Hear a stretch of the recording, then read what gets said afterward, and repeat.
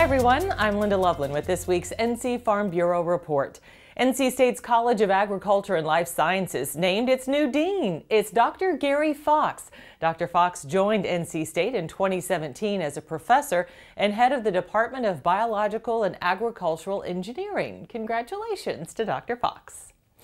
The USDA announced $125 million in new grant options for expanding meat and poultry processing capabilities. Part of the grant program will support meat and poultry processors with smaller scale projects. USDA also has $75 million available for growers transitioning to organic farming. The Natural Resources Conservation Service will release state-specific deadlines later this year. Producers can apply through NRCS at their local USDA service center. The weather is warming up, and that means it's almost mosquito season and time to protect your horses.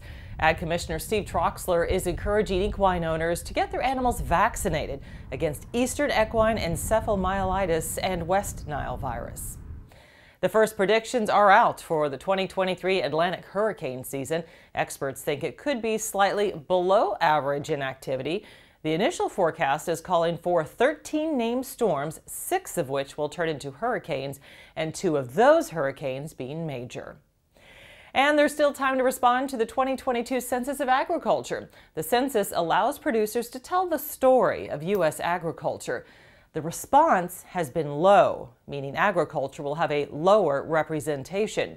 You can respond online or by mail. We'll have a link with this post. Thanks for watching. We'll see you next week for another NC Farm Bureau Report.